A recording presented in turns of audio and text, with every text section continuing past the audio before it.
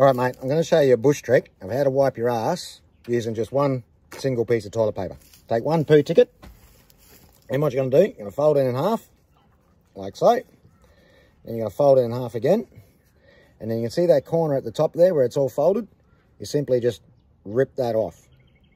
Just pull that little bit off. Now, don't lose that little bit. It's very important. You're going to need that. But when you unfold the toilet paper, you'll notice in the middle now, there's a hole. Now, that hole is for your middle finger. Okay? You stick your middle finger up there like that. And there's your fucking toilet paper. Now, what you do when you wipe your ass, you can use your finger to get right up in there. Get all those little crusty bits and all the little dags. Okay? Clean her all out. And then when you're finished, you take the toilet paper and you wipe your finger off, just like that. Chuck that over your shoulder.